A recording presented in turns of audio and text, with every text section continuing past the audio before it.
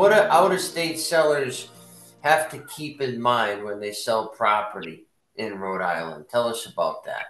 Well, we've got this withholding requirement. The statute is 44 dash, not that you need to memorize this, but 44-30-71.3.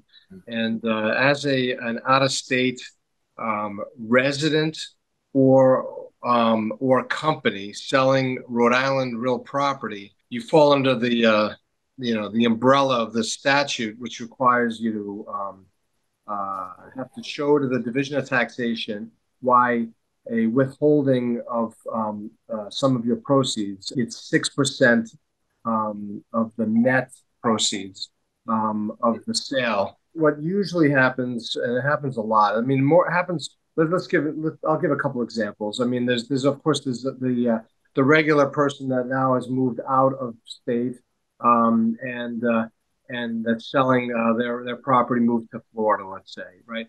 And so we get that a lot. That's a very common thing.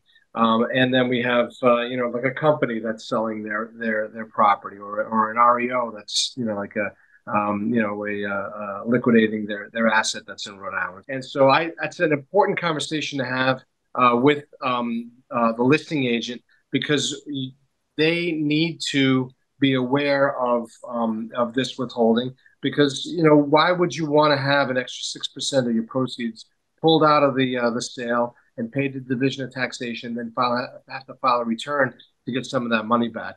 The better thing would be to guide them, right before the closing or before the listing, to say, don't claim residency. You might be down there. That's fine. You can sign and notarize documents anywhere you are. It doesn't have to be, the state that you eventually will declare as your residency. Just don't declare it yet until the property is sold. And that way we don't have to hold back proceeds from the sale. So that's a really important consideration. Now, if you've already declared residency because you had to, maybe for work or something, then we just, the goal here is to, in general, I mean, anybody who's handling this side of the transaction for a seller is going to say, all right, look, what is your basis in the property? What did you buy it for? Okay, what are your capital improvements that you put into the property? Let's figure that out. What are the expenses of the sale of this particular sale? Now, you can't call an expense like landscaping, paying your real estate taxes, paying your water and sewer. That's not a capital expenditure. That's not something that can fall into this. It has to be something more than that. And when you say capital expenditure, you changed you made an improvement of some sort to the property during your ownership. That would count. That gets added to the basis.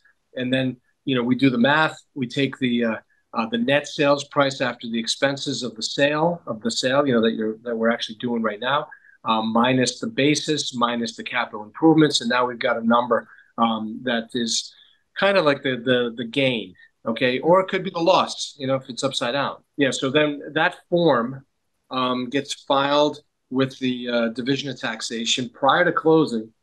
You can't do it. You can do it at closing. Like, let's say if the seller just doesn't have their act together, wasn't even contemplating this as being an issue, and they just said, well, just take the 6% of the net without filing these documents. I'll have my CPA file a return and get some of that money back. So that's another option. You can do that, absolutely. But the better way to do it is whittle it down before.